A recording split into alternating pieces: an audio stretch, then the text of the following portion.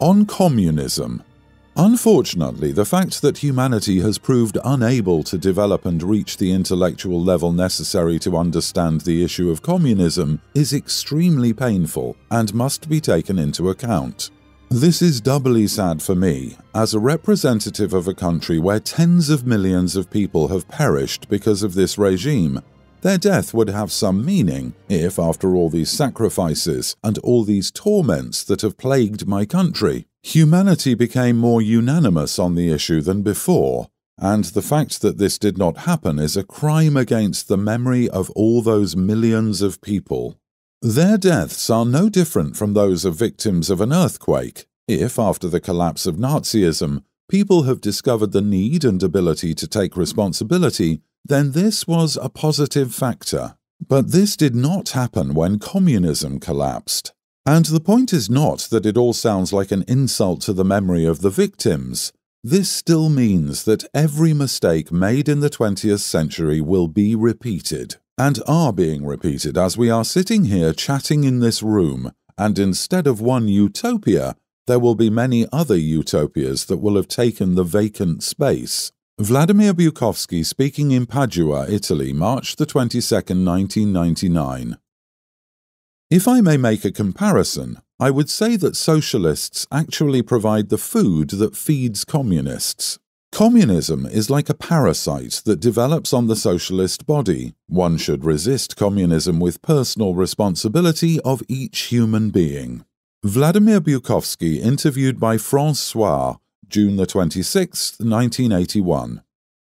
Communist regimes are the same in every country because this system creates the most favorable conditions for the ascension of crooks. Vladimir Bukovsky interviewed by L'Express magazine, June the 12th, 1981.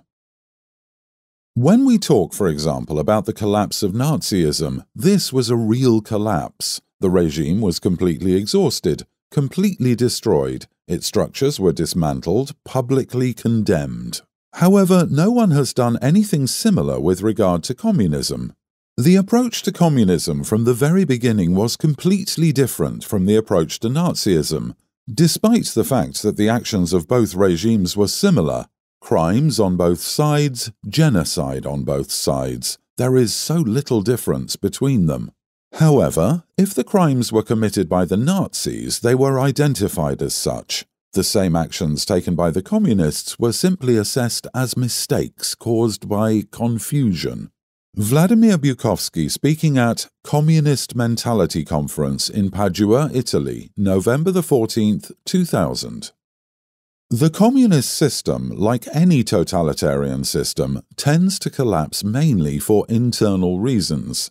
External reasons also can add a lot. They can speed up, they can slow down the collapse of these systems. But, as a rule, they are doomed. They have fundamental conceptual flaws in the structure itself, in the very foundation. The fundamental mistake of all communists, socialists, and other ists is that they do not recognize the sovereignty of a human being. They believe that they can change a person by changing the external conditions. For example, to make people perfect under perfect social conditions. And this is complete nonsense. It is completely unscientific. They do not understand that a person's individuality is primary, and everything comes from that. All these ideas of collectivity, class, we have tried all this. For 73 years they have been conducting this experiment. And all this led to was the complete ruin of one of the wealthiest countries in the world. Vladimir Bukovsky speaking at Spirali Edizione Publishing House, Milan, 2007.